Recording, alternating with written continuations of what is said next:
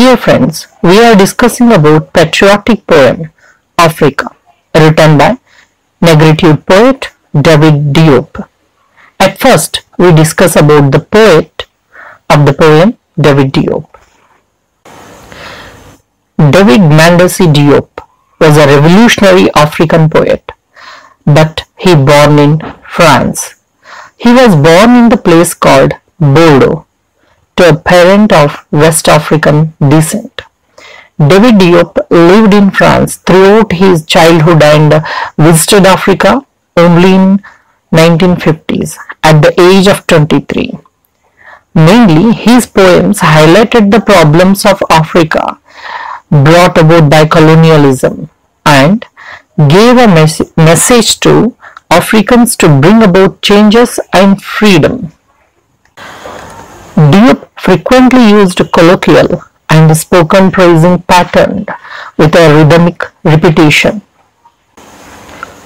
Mainly his poems was known for his involvement in the Negritude movement in France. And what is Negritude movement? It means Negritude movement is a movement started by black writers and artists protesting against French colonialism and its effect on African culture and values. He was called as a Negritude poet. Okay. Then his views and feelings were published in Prisons Africaine and his book of poem Coupe Stipulon, which was published in 1956. The poet heard about Africa from his grandmother's songs.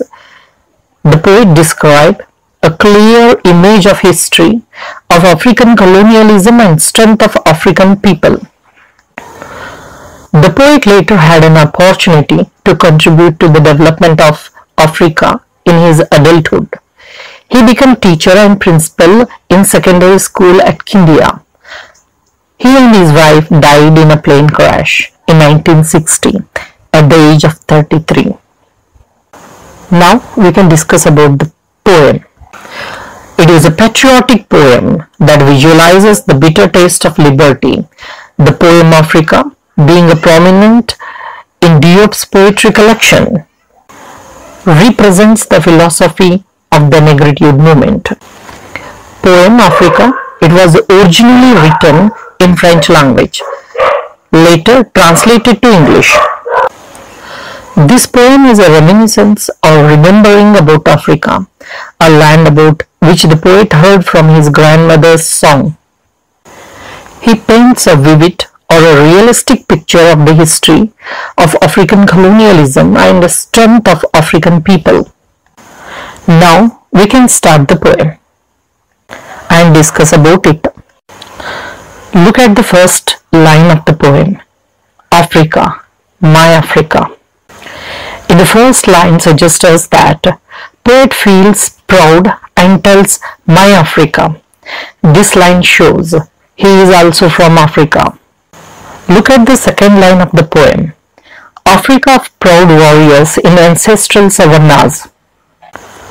Here poet used the word proud, which means feeling greatly honored and having dignity, respect for oneself, indicates peaceful coexistence and satisfaction in Africa. Another word, warrior, suggests courage of the black man, even though they were slave and colonization period. So he feels proud because of his ancestors were great soldiers. Look at the next line. Africa of whom my grandmother sings on the banks of the distant river. Here we come to know that poet's grandmother used to sing about Africa and great warriors of the savanna along the length of river.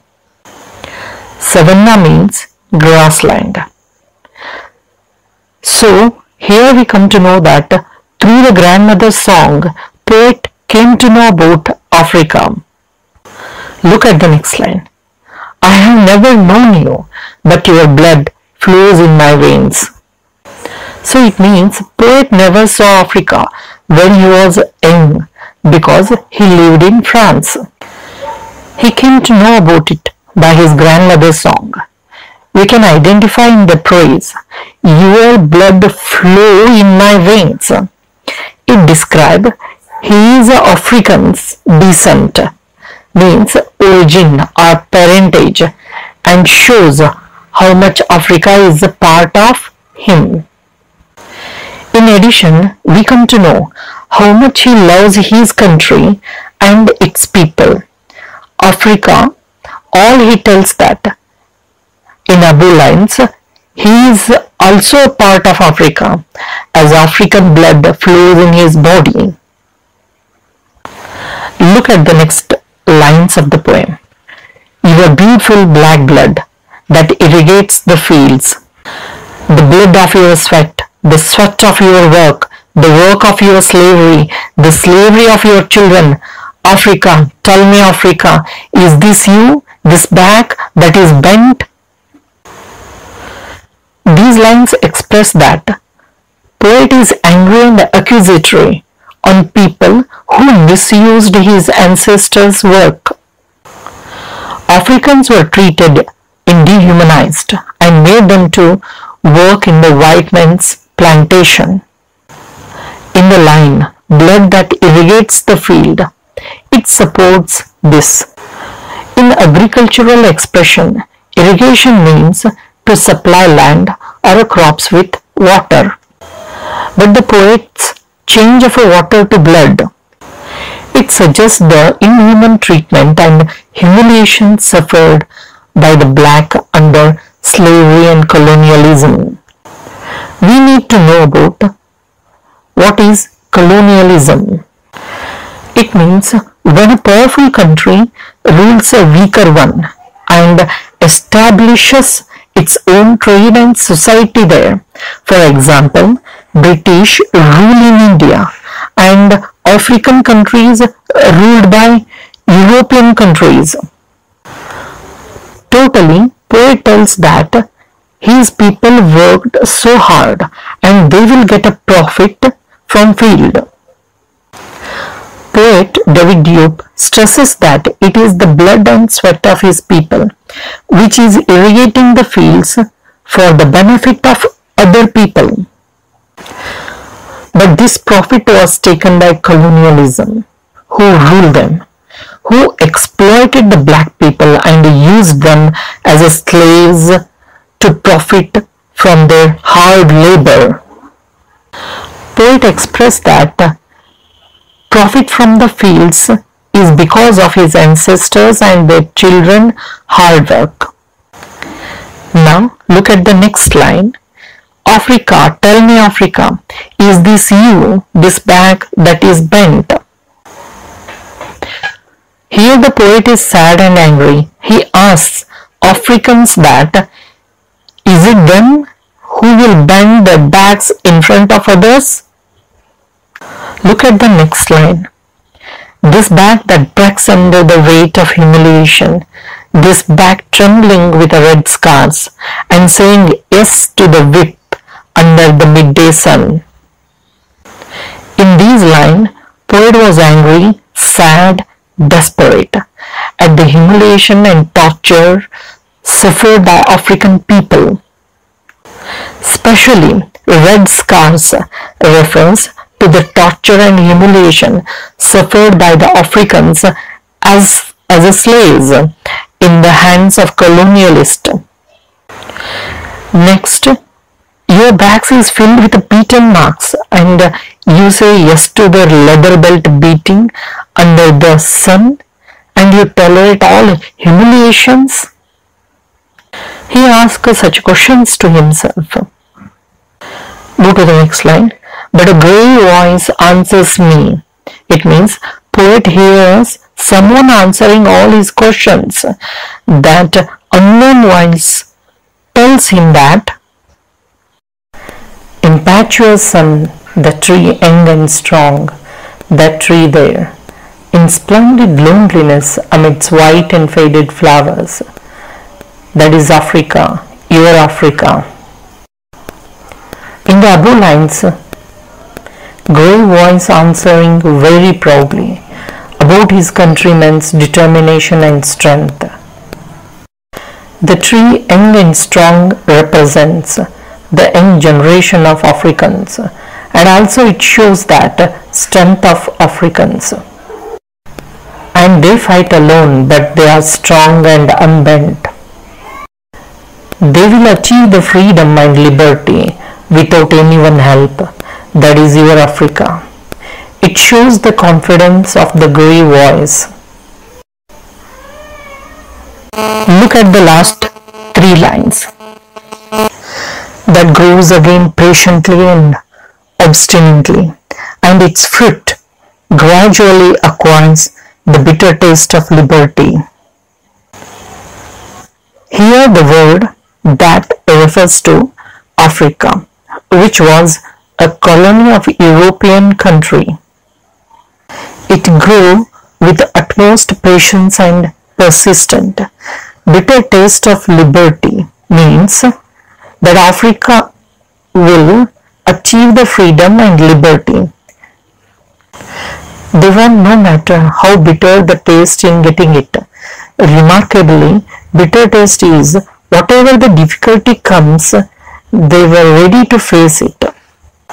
It grows patiently and continuously means Africans will fight patiently and one day they will gain the freedom. We will fight for our freedom no matter how difficult it is. The poet expresses like this way. Diop realizes that freedom will not be acquired by a silver plates, but will have to be fought for, so that the black people will eventually acquire the bitter taste of liberty in the end. Though the poet is optimistic about the African future, he believes that despite the suffering, Africa still has a bright future. In conclusion, the poet captures a panoramic or a complete overview of the history of Africa. Now we have an eye on poetic device, figure of speech used in the poem. First one, your beautiful black blood that irrigates the field. It is a personification. You know that in personification, lifeless objects or abstract ideas spoken of as having life. Here in the above, your beautiful black blood that irrigates the field. Actually, irrigating is a human action that was poetically compared with a black blood. Second one, I have never known you, but your blood flows in my veins. It is also a personification. Third one, this back trembling with the red scars and saying yes to the whip under the midday sun. It is also a personification. Fourth one, your beautiful black blood that irrigates the field. It is a alliteration. Alliteration is the repetition of a speech sound in sequence of words. Usually the term is applied only to consonants and only when the recurrent sound begins a word or a stressed syllable within the word. Here in the above line, repetition of the sound B makes it alliteration. Is this you? This back that is bent? It is also alliteration. Here in the line, repetition of sound T makes it alliterative. By remembering the quote of Nelson Mandela, we can sum up, I dream of an Africa which is in peace with itself. Thank you.